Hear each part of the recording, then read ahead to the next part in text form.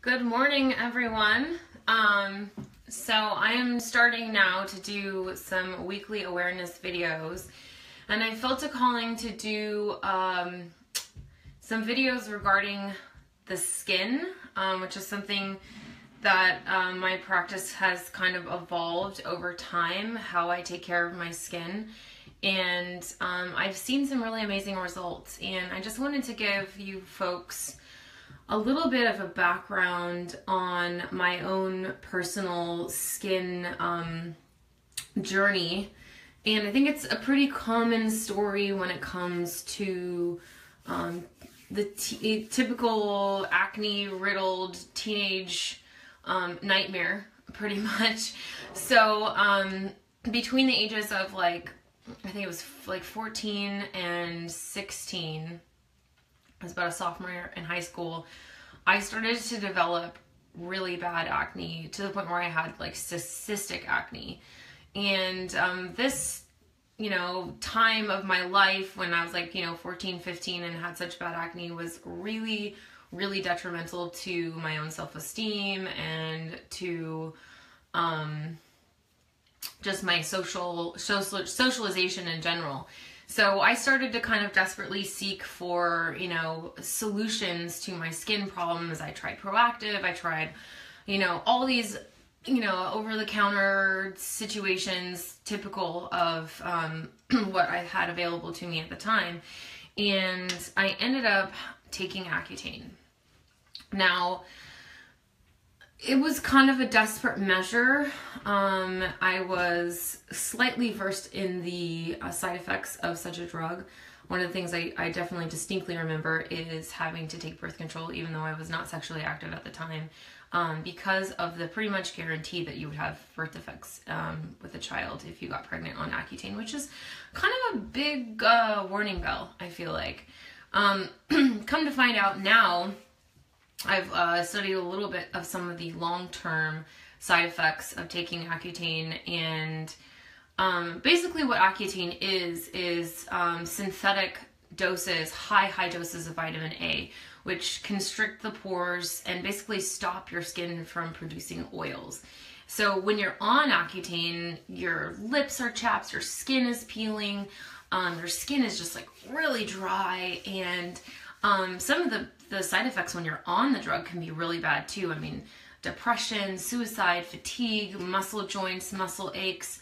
I mean, serious stuff. So, but looking at the long-term effects, and the thing about it is when you take these drugs, a lot of times it takes a while for you to, for your body to manifest some of the symptoms. And a lot of times people don't associate the health problems that they have years down the road with these types of drugs.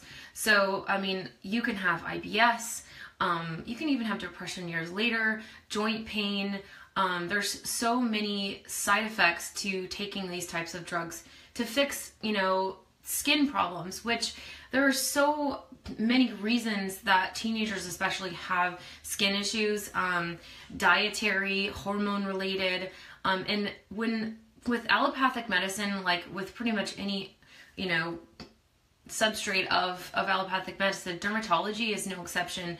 It's, this idea of attacking a symptom rather than looking at the root cause.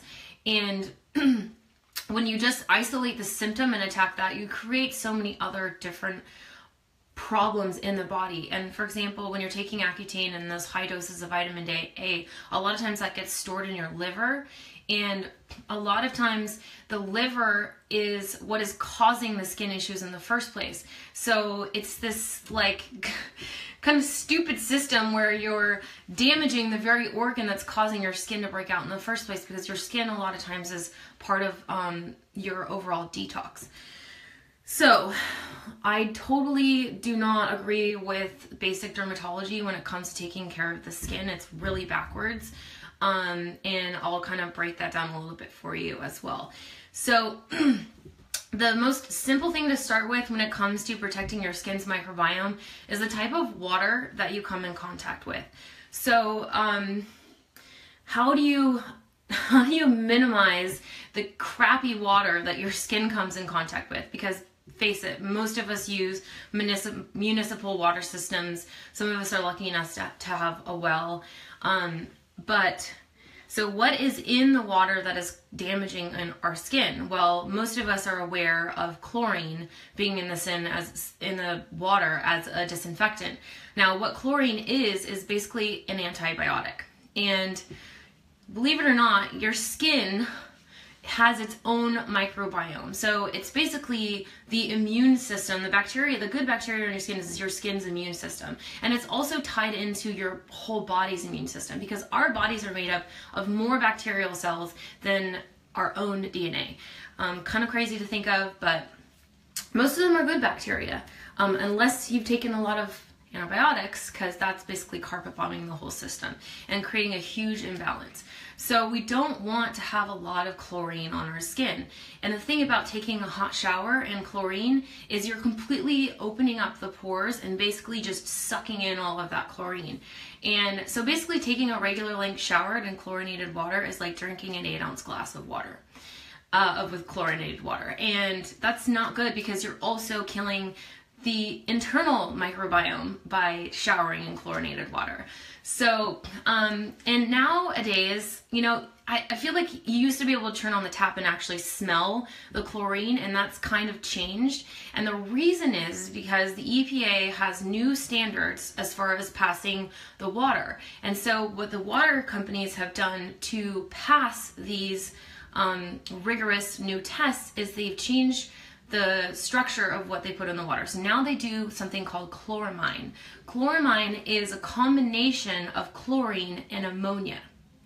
So what it initially does is it initially basically bombs all the bacteria in your water and passes these new standards. But ammonia eventually off-gasses, I forget the chemical that it off-gasses, but it actually feeds more bacteria, not the good kind. So not only is chloramine ineffective at actually disinfecting the water, it's creating more microbes that are not good. And ammonia is not good for you as well. And so now you have chloramine and ammonia to deal with, right? So how do we get rid of that? How do we mitigate our exposure to these toxins? Well, you can see behind me in my shower, I have a little filter.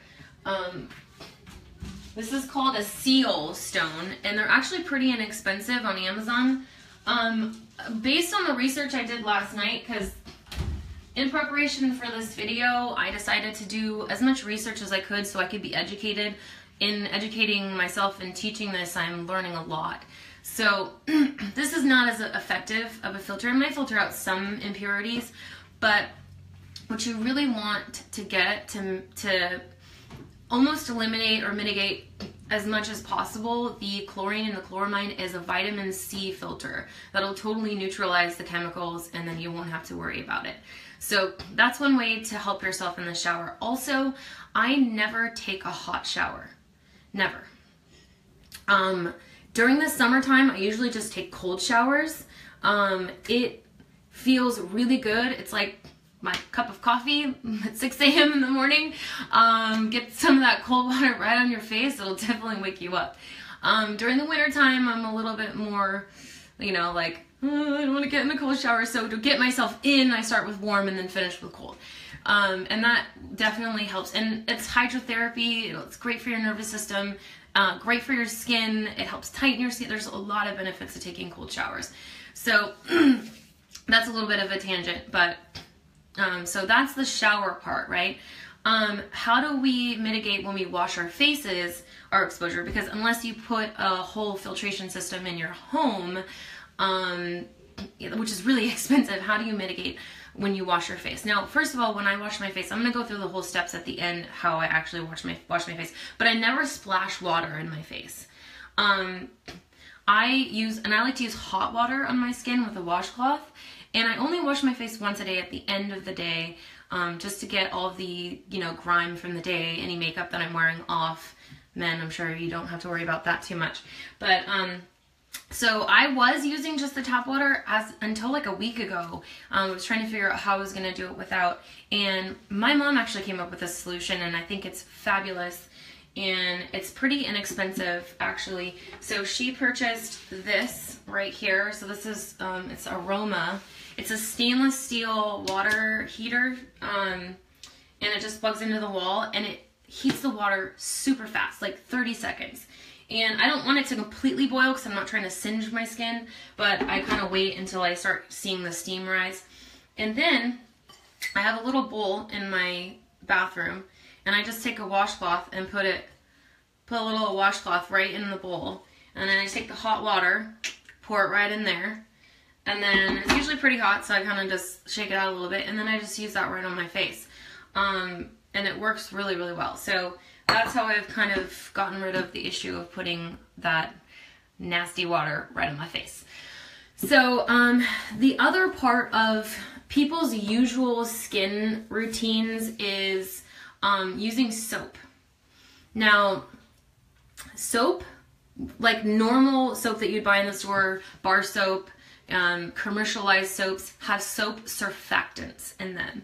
Now, soap surfactants actually they get rid of bacteria and dirt and that sort of thing, but they also lodge into the epidermis of our skin, and they stay there for days. And why that's a bad thing is because what it does is it completely disrupts your hydrolipid barrier. So this hydrolipid barrier actually helps your, the primary function of it is to protect your skin and also for hydration. There's little things called ceramides in your skin, and those are responsible for controlling moisture loss. Now, what soap also does is it affects your acid mantle. The acid mantle is this thin film on the surface of your skin that also protects against bad bacteria, viruses, and contaminants. And so we want these barriers on our skin to protect us from outside invaders, the bad guys. Like, we have so many good guys on the surface of our skin. We want to keep them. We don't want to damage them in any way. So we do obviously not want to just completely not use soap because, you know, we got some smelly parts here. So for women especially, this is for you, never use soap on your private parts. Just don't do it, because you have a natural pH. The vagina is a self-cleaning system. Only use water ever, period. But you do want to use soap, you know, kind of on your underarms, maybe on the backside, and maybe your fingernails and your feet, but that's it. And the type of soap that you use is also important. I've actually been looking into clay bar soaps, because clays are a really good way to draw out impurities and bacteria without disrupting that microbiome. I also use, like, you know, we have Dr. Bronner's soap, which is like a natural Castile soap. So there are really good natural alternatives to commercial soaps. So please, please, please, please buy natural soaps.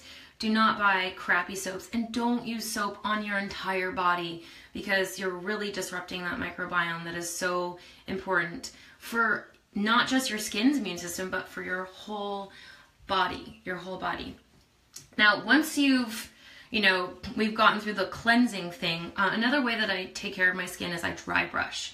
So we want to get rid of the dead skin that's kind of accumulated on the surface of the skin. And so I use a dry brush, and I do this every morning. It's great for the circulation, great for the lymphatic system, and you always want to scrub towards the heart for your lymphatic system. So I start usually at my feet and work kind of in circular motions up towards my heart, and then on my arms, and then, you know, and then I also have a separate brush for my face. And this, you want to just go in upward motions on your face. Great exfoliator. And then once I'm done with exfoliation, I coat my entire body in oil before I shower, because this is just another really good barrier to protect your skin from drying out. Because even if you have a shower filter and you're doing all that stuff, you still, you know, want to keep all of the natural oils. You want to keep your, you know, microbiome happy. So I use a body butter, either that I make, and I'm going to do a separate video on that, but I use either a body butter that I make out of coconut oil and cacao butter, or I use like sesame oil or even like a really nice pure olive oil on my skin. And then I'll let it sit for a couple minutes and then I'll just jump in the shower. And the being in the shower with those oils actually kind of fuses the oils to my skin. It might wash some of it away, but it's very minimal. So I step out of the shower and my skin is glowing and it feels soft and supple and it's completely moisturized and I'm ready to go. So it's really simple, you know, this concept of like we have to scrub ourselves clean all the time. Our body is actually a self-cleaning system. So, you know, we just want to just support it in its natural functions. So you kind of want to avoid commercial lotions because a lot of them contain petroleum. And what petroleum does is basically act like a saran wrap on your skin and doesn't allow it to breathe. Same thing with wearing unnatural fiber clothing, especially underwear. Never, ever, ever wear underwear, men and women. Never wear polyester underwear because for women, it'll definitely disrupt the pH of your vagina, and for men it's a spermicidal. So anything that's gonna mess up your those types of bodily functions is no good. So definitely, you know, wear cotton, breathable stuff. Try to stay away from unnatural fibers anywhere on your body, but especially down there. So let's see, what else do I want to talk about? Skin issues, a lot of times stem from a microbial imbalance. And not just on your skin, a lot of times it's a systemic problem. So, you know, if you're having gut bacteria issues, but sometimes it can be resolved just by rebalancing your external microbiome. I'm not going to go into, that's a rabbit hole that could go on forever about your entire body's microbiome, including your mouth and all that stuff. So one of the best oils that you can use on your face to clean your face is jojoba oil. So jojoba oil is basically a liquid wax that cannot go rancid. And what's great about jojoba oil is it has sebum that is identical to your skin's own sebum. And so when you use jojoba oil on your skin, it actually helps lift out the oxidized sebum and really helps cleanse the skin in a very gentle way, and it's really, really good for acne. So I use, and be careful too, because there are some jojoba oils that are better than others. I use this one. It's from the jojoba company, and it's totally like really, really good. This is a really good product. I've tried a lot of different jojoba oils, and there's some purity tests that you can do, but I just get this one. It's great. I'm not making any money off of that. I'm not trying to, like, you know, push a product, but this is really good. So my skin routine is super simple. It's inexpensive. This bottle costs me like $25, which it might seem like a lot, but this will last me a couple months. So really, it's very, very inexpensive. So the only thing I do to take my makeup off and wash my face at the end of the day, and guys, you could do this too, just to help your skin look glowy and nice and clear, as I take a couple squirts of this. In fact, you know what? I'm just gonna go ahead and demonstrate exactly how I clean my face, which means I gotta get my hair out of the way. So I'm gonna turn this water heater on here, get some hot water going, and all right. So I put a couple squirts of the jojoba oil in my palm, and then I just rub it on my face. You know, you can do it for as long as you want, but it's nice to kind of like really massage it into the skin. I'm not wearing any makeup right now, but if I was, I'd be kind of getting my mascara off, scrubbing it, really like loosening up the wax of the mascara. So I've got my handy dandy water heater here. You might be able to hear it kind of in the background. It's gonna take a second for it to heat up. I've already got my washcloth ready to go in my bowl here. So I'm not gonna wait for it to get super hot because I don't need to worry about it. So I'm just gonna pour a little bit of, I'm just gonna pour a little bit of water in here. And so basically what I do is I just take this washcloth, wring out the water, and I just lay it over my face. And then just kind of like steam the oil into my skin. And you could even like scrub your skin a little bit. This is where I really like wipe off the makeup. Now, I like to do that at least 3 times. So I just repeat the process at least 3 times. If I'm wearing makeup, I might do it maybe 3 or 4 times. And then that's it. Makeup's off. Now, you might even want to do that again with the oil if you had a lot of makeup on. But what my next step is really helps get any sort of residual like makeup off of my face, because girls, you don't want to go to bed with any makeup on your face at all. So I have this little spray bottle, and actually I'm hoping to switch this to a small glass bottle because I have straight apple cider vinegar in this bottle. Now, it's probably dissolving the plastic. 99% sure it's dissolving the plastic into the apple cider vinegar, which is not good because plastic, even on the surface of the skin, is a hormone disruptor. So this is a no-no. I'm going to change that, but for right now it's convenient. I did this for a travel type thing. So I take a little cotton pad here, I spray this like 5 or 6 times, and then I just take the apple cider vinegar and I just wipe my face like this. Now this is a great toner, tightener for the skin, and guess what? Apple cider vinegar is great for your microbiome. It actually helps feed that bacteria because it's fermented. It has its own bacterial qualities to it.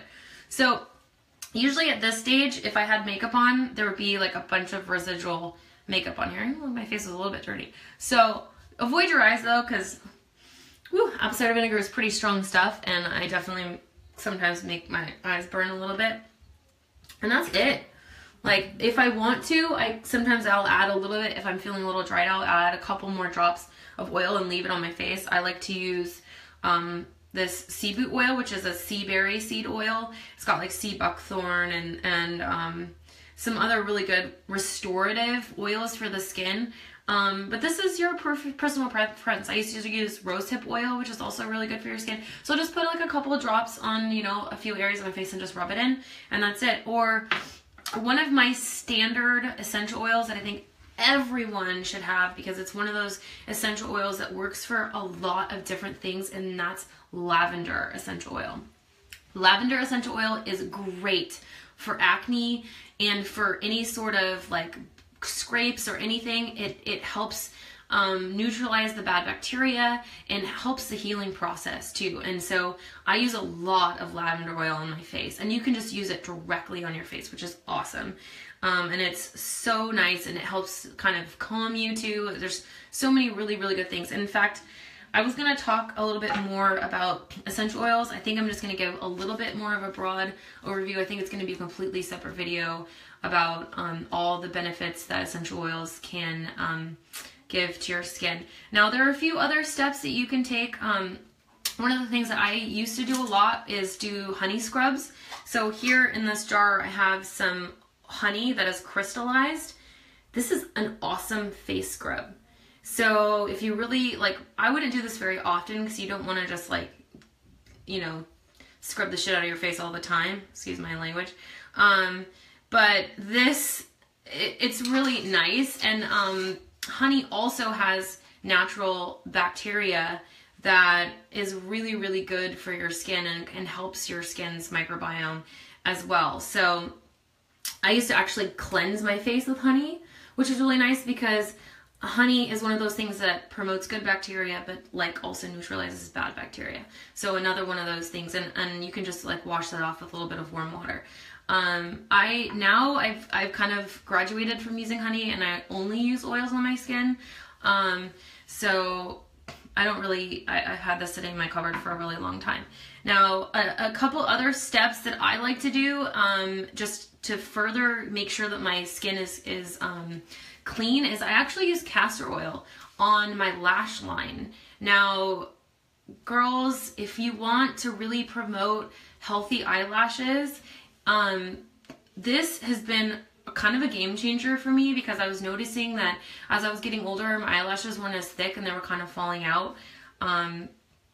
So I take a Q-tip and I dip it into my castor oil and I put a little bit on my eyebrows, and then I just rub this along my lash line. Now I saved my Q-tip from last night. I was going to see if I can show you guys this. This is after I'd washed my face really thoroughly. So if you can look at this Q-tip, see the tip of it, how it's like kind of like got some gunk in there. So this is the leftover of my mascara that I thought I had washed out, and obviously hadn't. So castor oil actually not only really good at moisturizing that lash line, but it also will get rid of any leftover impurities that are clogging up those pores and causing those hairs not to grow. So since I started doing castor oil every night, I've definitely seen a noticeable improvement in the quality of my lashes and the thickness of my lashes. Unfortunately, I have blonde eyelashes, so it doesn't really matter because you can't see them anyways. But I know, because when I put mascara on, it looks way better. So, I was going to talk about essential oils. So, I'm just going to give kind of an overview of why essential oils are so good for the skin. Something I learned last night, which was really cool, is that things like bacteria, pathogens, viruses, they have something called quorum sensing. Now, I'm not a scientist, so I'm only going to be able to explain this in my own layman terms. But quorum sensing is basically these pathogenic organisms, their ability to communicate with each other. And basically when they start communicating with each other, they form like colonies, and then that's how they start to kind of grow and grow and grow and grow exponentially. So what essential oils can do is they basically disrupt and inhibit this ability of these pathogenic organisms to communicate with each other. They inhibit quorum sensing. So what's cool about that is essential oils are basically like antibiotics, but they only target bad bacteria. They work synergistically with your good bacteria, which is what you want.